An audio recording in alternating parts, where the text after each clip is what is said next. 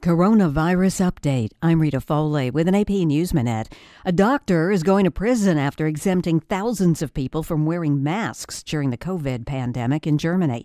The court saying what the doctor did was more reminiscent of a sale rather than a medical procedure. A German doctor has been sentenced to 2 years and 9 months in prison for illegally issuing more than 4,000 mask exemptions during the pandemic. A regional court in the southwestern German town of Weinheim said the doctor was convicted of issuing incorrect health certificates to people across Germany, most of whom she had never met.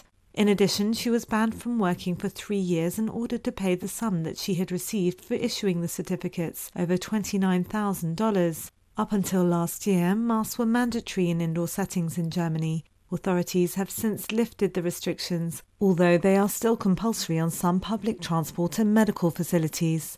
I'm Karen Chamas. And I'm Rita Foley.